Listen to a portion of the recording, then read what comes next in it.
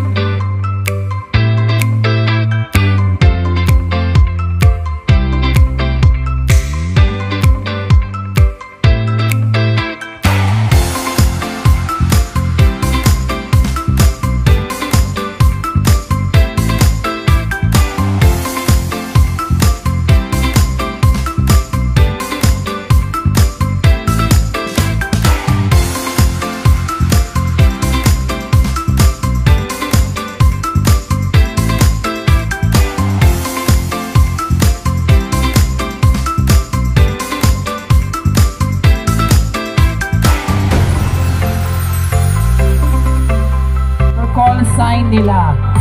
Dito na si Troy. Okay, tama yung best.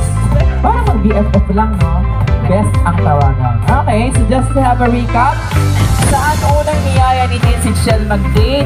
The correct answer is sa simbahan, sa church of Tin and Shell on their 11 years of togetherness.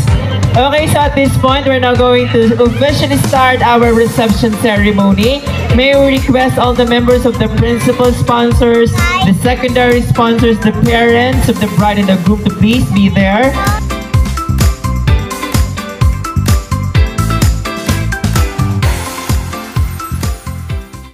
A few moments later.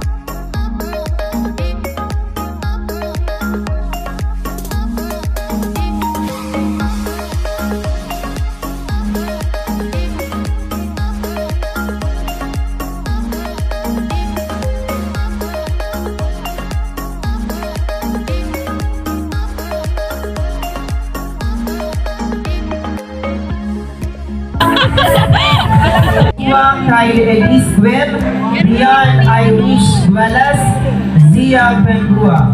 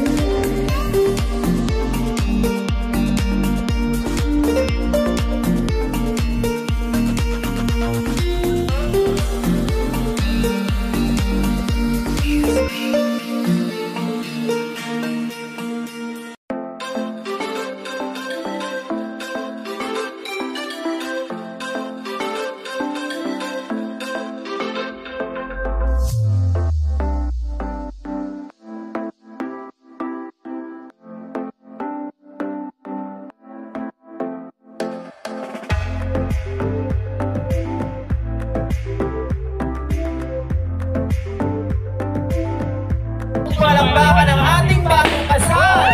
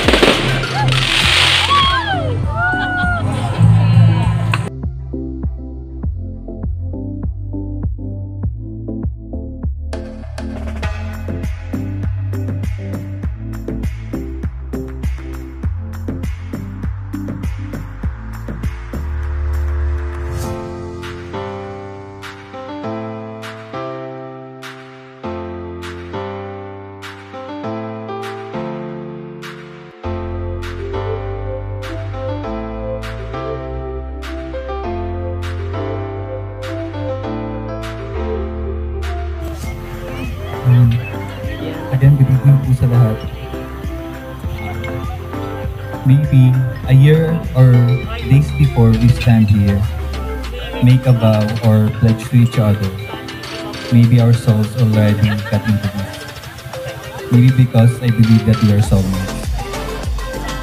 Remember when we are in Tinder, partner tayo di ba sa lahat ng messages? Na-realize na lang natin nung naging tayo na nung high school. And was supposed to be partner rin dapat tayo that time sa PS Prom. Problem is, nag-back out na ako dahil sa steps ng fail. That's why this is no longer a surprise for me. Because except of these plans and I already pictured this. Maybe because of this kind of scenes that we always wanted to be with each other. Pero best, there's these things that I always wanted to tell you every day. At ang pinakauna doon, thank you for accepting me every day. Thank you for taking care of me when days are bad. To my only one, Justin, sabi nila, ang quality na dapat mong hanapin sa mapapangasawa mo ay yung kayang pantayan o higitan ang pagmamahal ng isang magulang. And I am sure I found the one. God gave me a selfless, thoughtful, generous, sweet, loving, understanding, and caring man. Alam kong paborito ako ni God kasi ikaw yung nilaan niya sa akin. The one who I prayed for. Mula noon hanggang ngayon, consistent ka sa lahat. Araw-araw, ramdam ko ang pagmamahal mo. Gusto kong malaman mo, guys, na na-appreciate ko yung lahat, even the smallest things. Yung pag-worry mo sa akin, pagdala mo ng food na lang ako may pagkain na sa lamesa ko. Thank you. After all, small things matter. Kaya siguro noon pa man, ramdam ko na ikaw na yung para sa akin. Kahit we were too young back then, it is you who makes me feel I am home. Sa mga hindi po nakakaalam, we've known each other since 2000. Classmates po kami nung kinder pa lang kami. At ewan ko po ba, sa lahat ng school activities at kahit sa class photo, kami ang laging dikit at mag-partner. Noon pa man, kami na talaga ata ang meant to be. And from classmates, naging lovers to best friends and best friends to being lovers again. God must have really planned this all along. Who would have thought na yung katabi mo lang lagi sa picture, partner mo lang sa pagsaya, ay magiging partner mo rin pala for life.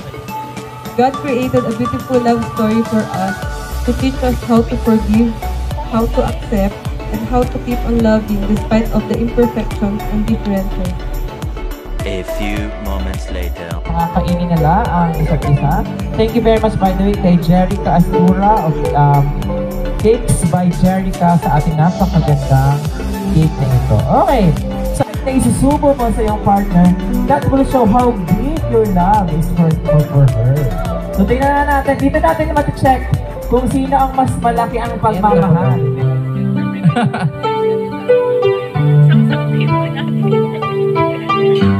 Ayan. Sunod, ikaw naman. Closer ng konti. Pero tama daw yun. Sweet ang cake so that their lives of being together for the rest, forever, should be sweet as well. That's okay, very nice, very good. Next, let's move on.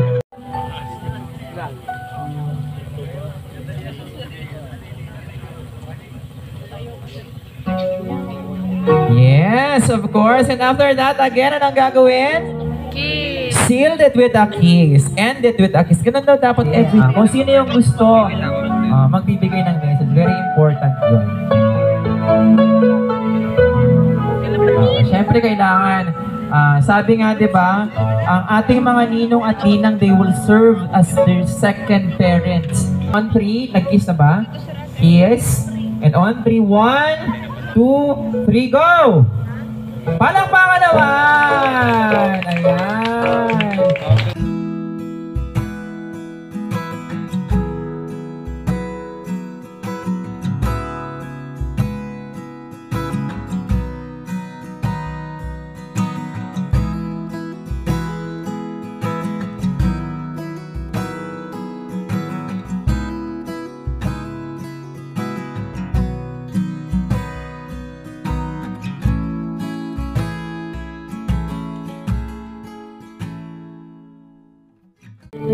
So, di bali, unang-una, kay Tin at saka kay Sil, thank you for being a part ng inyong pagsasama.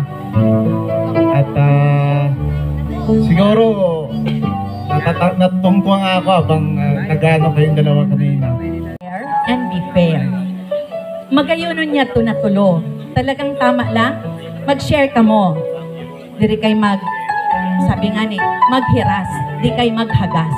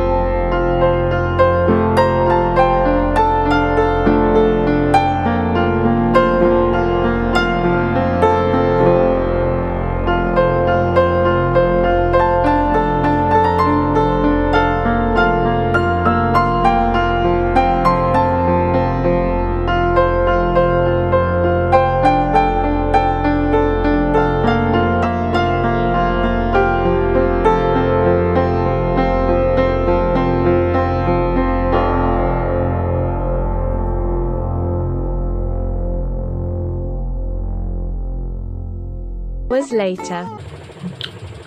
So that's it for today's video, guys. So I hope you enjoyed this video, and please don't forget to like and subscribe to my YouTube channel. Bago ko tapusin tong video na to, gusto ko munang i-shout out si Rian May Lagahino. Yeah, Rian May Lagahino. And gusto ko lang mag-thank you sa kanya sa pag-support sa akin dito. And yun lang. And thank you for watching, guys. God bless you all and stay safe always. Mwah!